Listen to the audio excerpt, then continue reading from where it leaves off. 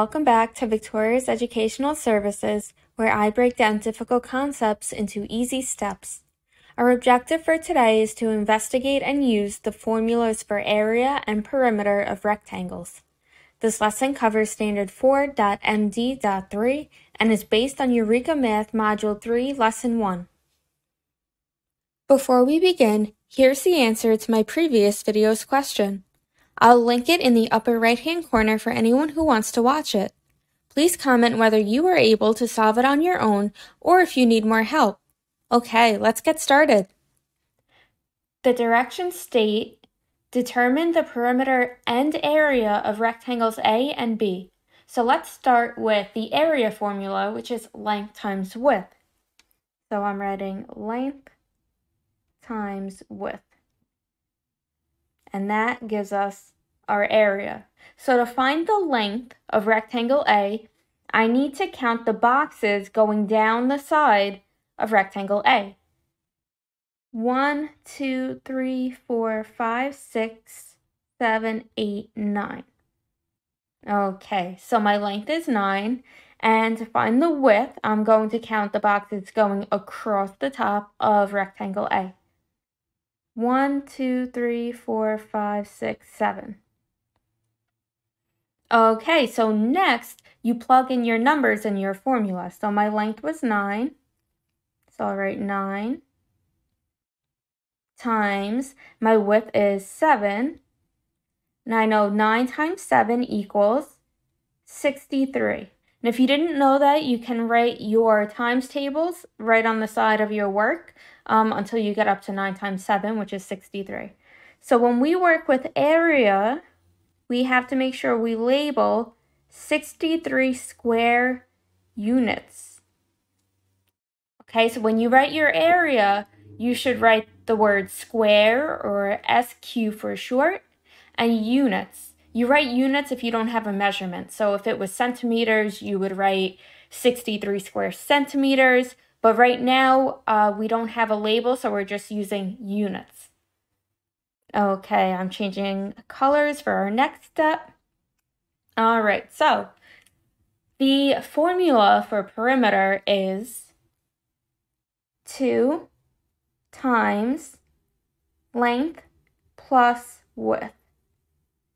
Okay, so 2 times length plus width. All right, so our length was 9, so we're doing 2 times 9 plus, our width was 7. Then we're doing 2 times 9 plus 7, so 9 plus 7 is 16. All right, 2 times 16 gives us 32. So our answer is 32 units. We only use square when we multiply, when we're doing the area formula. But for perimeter, we're just using units. If it was inches, we would say 32 inches. If it was centimeters, we would say 32 centimeters. Okay, so we're going to move on to B. So rectangle B has a length of, let me change colors, 1, 2, 3, 4, 5, 6. So I'll write 6. And there is a width of 1, 2, 3, 4, 5, 6, 7, 8, 9. Your area formula equals length times width. 6 times 9 equals 54. And because we're using area and we're multiplying, we are going to write 54 square units. Remember, if they gave us a measurement like inches or centimeters, meters, anything like that, then it would be square meters, square centimeters, and so on. All right, so for the last one, I'll change colors again. So let's find the perimeter of rectangle B. So our perimeter formula was 2 times length plus width. So we're doing 2 times our length, which was 6, plus our width, which is 9. And that's going to give us our perimeter. 2 times 17 equals 34. All right, remember our answer is 34 units.